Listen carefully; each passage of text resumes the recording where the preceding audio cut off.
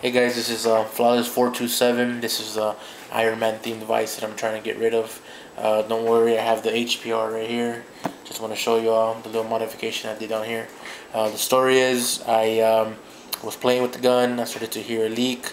Next game, before the game, I started to chrono.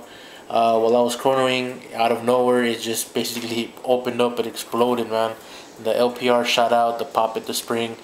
What happened was, the screw that goes in here, I don't know if y'all could see it, it's in there. It basically got stripped. It opened up, it stripped it. I had to retap it, get one size bigger of thread. We put a new screw in there. I don't know if y'all can see it. Sure, it's a little dark in there, but I have a different screw in there. I got it to close shut. It doesn't leak. Put this back for y'all. It doesn't leak at all.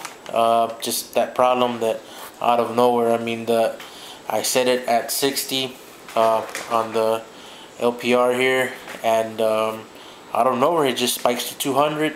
I don't know if it has something to do with the type of screw that I put in there. I don't know if that could be the reason why it does that, but I'm gonna air it up for you guys so you can see there's no leaks. There you go. It's at about 60, right about there. The board turns on, no problem.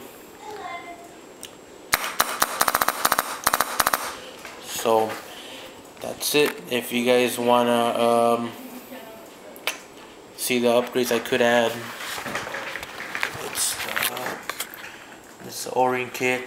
This is the stock barrel. I can include that one. CP689.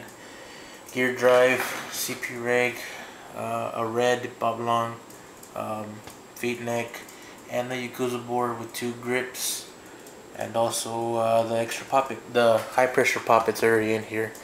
So I mean the low pressure poppet, I'm sorry. And that's it. Let me know if you have any questions. Thank you.